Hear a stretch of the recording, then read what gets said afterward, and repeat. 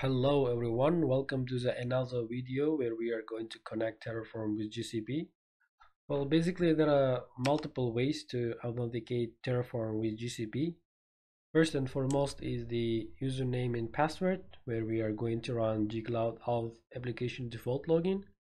And the second way is using the Google Cloud VM.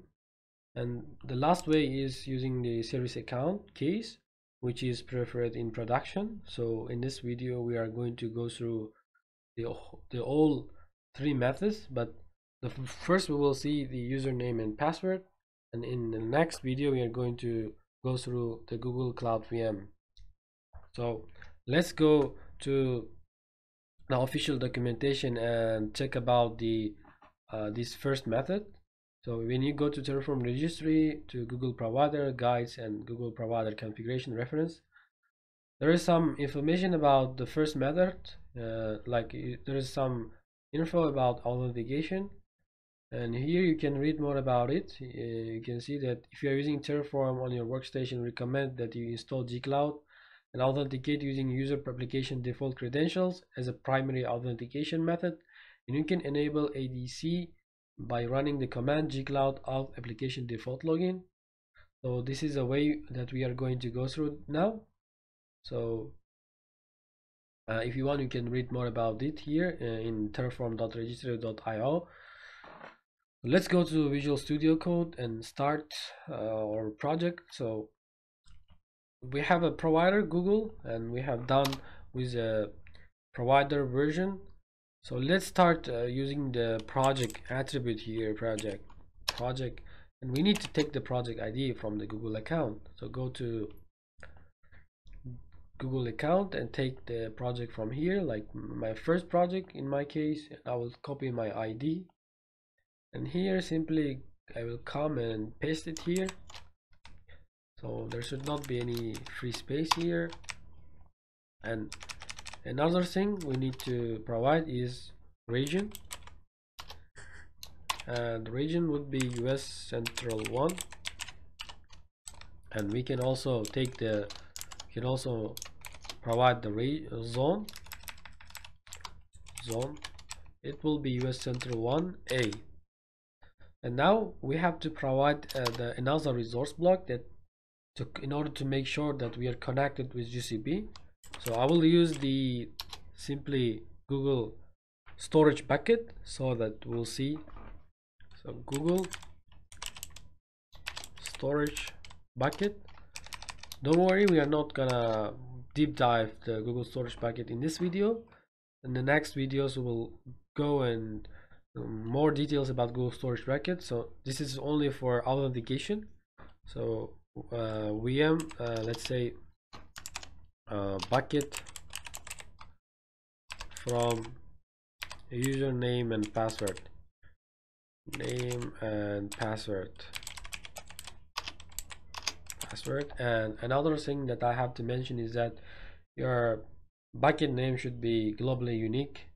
So if you give like the same name as mine, you will have some issues, because you need to change the unique name.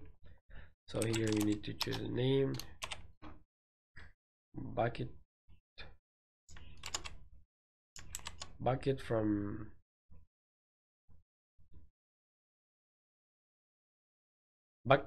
username and password. So we are done. This is really simple. Only we are using the resource Google storage bucket, and we are giving the name here, resource name, and here we are giving the name that will appear in Google storage bucket. So basically we'll go to the terminal here, and we'll just go to the directory first, and we are in getting started. We are in the right folder, so we'll do terraform init, and it's saying that the required version 3 is not available. So let's do 1 instead of 3, and let's do init.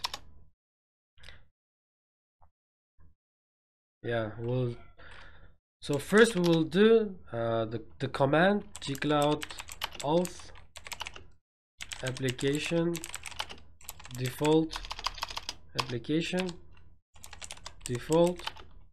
login. We'll enter, and we need to wait a little bit. And it's giving me this kind of the link, so I'm gonna simply copy here, and I will open it in another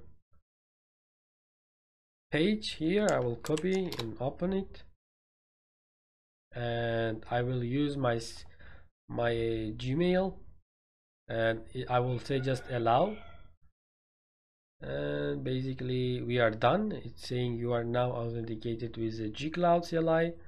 So I can come back to Visual Studio Code and start running Terraform plan.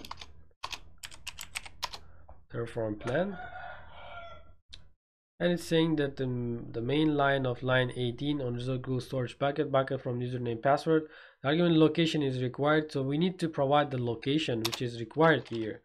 So let's say location US Central 1. All right, so don't forget to provide the location, because it's seeing the one of the important here, the required. So let's do Terraform plan again, and let's do Terraform apply, and let's see it. Hold there, yes. Now it's creating Google storage bucket, and let's go to its apply is complete, resource 1 added and 0 changed, 0 destroyed. Let's go to Google account here, and let's go to the navigation menu, cloud storage and buckets, and hopefully we'll see our bucket. And as you can see, bucket from username and password is available. We created it using a Terraform, and we used the first method, which is multiple ways to authenticate to GCP, the username and password. We used the command gcloud auth application default login. In the next video, we are going to deep dive into the second method, which is Google Cloud VM. So thank you very much, and see you in the next video.